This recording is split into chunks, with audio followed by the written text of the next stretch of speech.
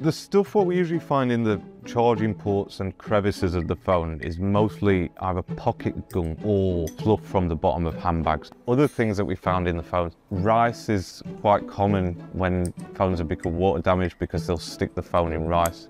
That doesn't work, by the way. And over time, when the charging cable's inserted, taken out, reinserted, all that happens is it just compacts into the charge port itself and leaves this sort of mess behind and all this lint. Over time, it just compacts. Every time you put it on charge, it just compacts deep down into the port.